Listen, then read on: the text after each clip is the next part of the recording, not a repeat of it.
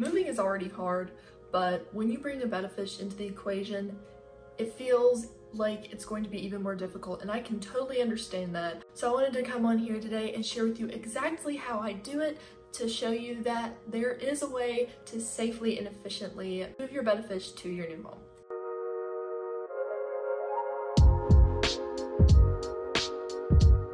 The first thing you want to look at is your betta fish, and you probably want to know, when should he eat? Should I feed him during the move? Should I feed him before the move? The answer to that would be to feed him the day before the move. Now, a lot of betta fish owners feed their betta every other day anyway, so if they need to skip a day or two depending on the length of the move, that's totally fine. He'll be alright. Really, all you need to do the day before the move is feed your betta fish. The next morning when you get up, you'll probably be getting up a little bit early anyway, but if not, I recommend getting up a little early because getting your betta fish ready to go will usually take about an hour. It just depends on how fast you are. So you want to allow yourself at least an hour to get your betta fish ready. Like in my previous video where I showed you how to get your betta fish out of the house, how to have a little escape route planned, when you are moving your betta fish, you can use the exact same method. You can take a ball jar or a cup or some empty Tupperware container to move your betta fish. Now, I do recommend something that's glass because you just prevent anything leaking out. Ball jars are, in my opinion, just the best option. What you want to do is take a ball jar and that morning, go ahead and get him in there. Scoop up a little water and take a plant or two from your tank. If you have a planted tank, take a few plants and put it in there. It kind of helps to cushion him as well as just help him feel a little bit safer. I didn't really worry about heating or filtration at this point just because the move only took me a day or two and he will be fine as long as you keep him inside, indoors, somewhere where it's at least 75 degrees. After you get up, you need to unplug everything from the wall, get all the wires out, get your betta fish in the jar, put a few plants in there, and then set him aside. Now you need to take care of the tank. And before you take all the water out, don't do this. If you already have a cycled tank, you don't want to take all that water out and then take it to the new house and fill it up. Your tank isn't going to be cycled and that could harm or kill your betta fish. So what you want to do is you want to have at least 50% of the original tank water with you.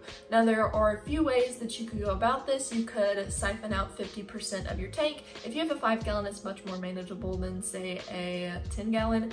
But let's just say you have a 5-gallon tank, you're going to want to siphon out about 50%.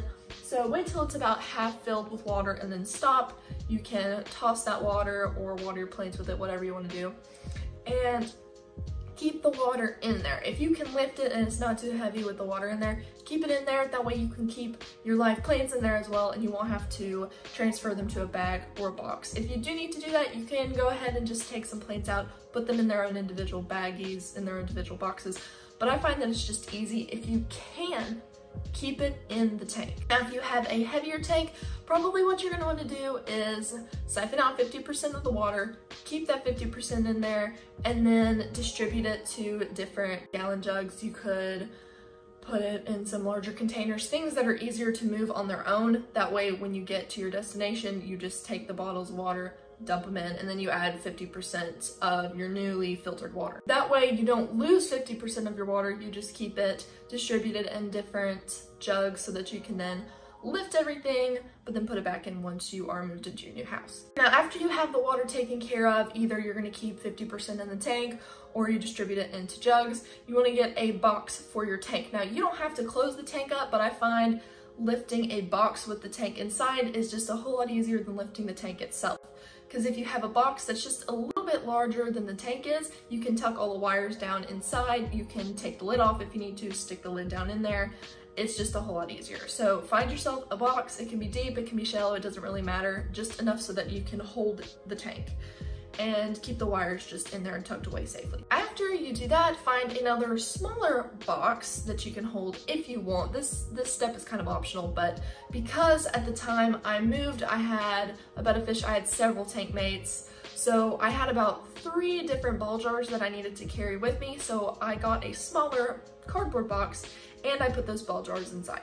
Now, you don't want to keep the lid screwed on the whole way, so as you travel, keep your Betta fish close to you, and then periodically when your truck or car is either at a stoplight or just not moving, take the lid off, let some air kind of flow in there, and then you can put the lid on. Really, the lid is only just a precaution to keep them from jumping out or to keep the water from sloshing around. Keep your fish with you. Where your tank goes really just depends on you. I would usually just put it in the back of the car that I'm riding in or somewhere stable in the car. You really don't want to put it on top of anything, especially if you kept water inside, because you don't want it tipping and you don't want the water falling out everywhere. So put it somewhere stable. I recommend the floor of your car or just the bottom of your truck. Keep it easily accessible. Make sure it's one of the first things that you can get out and take to your new home so that you can go ahead and get it kind of set up in your room, wherever your room is going. You can set it on the floor, or like I did, set up your desk or wherever you normally keep the tank. Set that up first. That way you can have it all set up. Then put your tank on there, get the tank set up, hooked up, go get the water, pour it in, make sure you put all the necessary chemicals, especially the dechlorinator in the new water, dump it in, plug everything in, heater, filter, light. You don't necessarily have to put your Betta in right away. I would wait just a little bit until you have everything situated. Then, if you have had your tank plugged in for a while and the water's now warmer than the water that is in your Betta's jar, take the jar and just kind of float it in the tank. And don't worry too much about getting rid of the water that's in the ball jar. You can just pour it right in after your Betta fish is acclimated. But make sure you do that first, especially if the tank water in your aquarium is now warm because you've had it plugged up for a while. After that, you can add your Betta fish and you are done. It is relatively simple. I think the main stressor here is worrying about your Betta fish, hoping that he will stay safe. But as long as you have your eye on him, as long as you have him in a jar, put some few plants in there, he'll be totally fine. Just make sure that as soon as you get to the house, you set up the tank and you will be good to go. If you would like me to further illustrate a point, if you felt a little bit confused, or if there are a few more questions you have about moving your Betta fish, put them in the comments. I always answer the comments as soon as I see them or as soon as YouTube notifies me that they are there. I hope you have a wonderful day and a wonderful move if you are moving, and congratulations. Don't forget to hit subscribe if you haven't yet. I post new videos every Sunday. I also have an Instagram, my Facebook group, Pinterest, all of that will be linked in the description for you. I hope you have a wonderful day and I will see you soon.